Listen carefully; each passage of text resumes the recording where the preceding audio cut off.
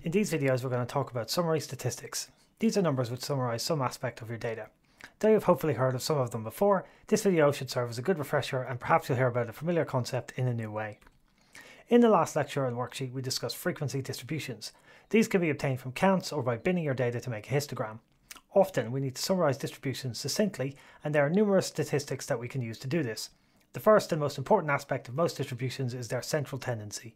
This is a single number which represents the expected or most typical value in a distribution, and there are numerous ways to measure it.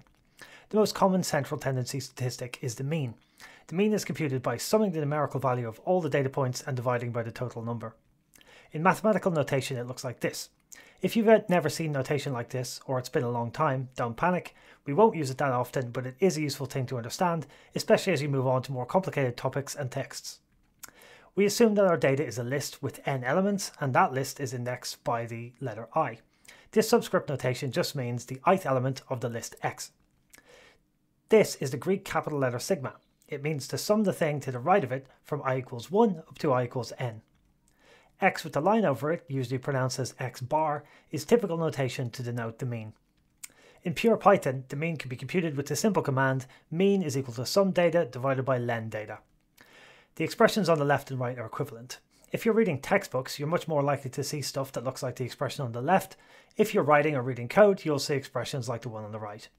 The mean is a good indicator of the typical value of a data point, as long as there is such a thing as typical. If the data has a distribution like the one shown here, the mean is actually quite high. In fact, it's higher than most of the observations. A nice way to see that is to look at the cumulative histogram. Calculating the value of the mean and looking at where this value intersects the curve, we find that for this distribution, the mean is larger than around 70% of the observed data points. Because of situations like this, the mean can sometimes be a slightly misleading measure of central tendency. The large mean problem arises when we have a number of very large or very small values. In this case, the histogram is said to have fat or heavy tails. This was the case with the salary data from the previous lesson. For this data, the mean was around £35,000, which is a higher salary than around 65% of the ones we saw advertised. If we want to use the mean to indicate what the usual salary is, it is then somewhat counterintuitive to make a statement like, I make an average salary, which puts me in the top third of earners. We will talk about symmetry in another video, but for asymmetric distributions, we often need to use different measures of central tendency. There are other cases where the mean can be misleading. Here's an extreme example. So, when a histogram has multiple peaks, it's said to be multimodal. If there are two peaks, as here, it's said to be bimodal.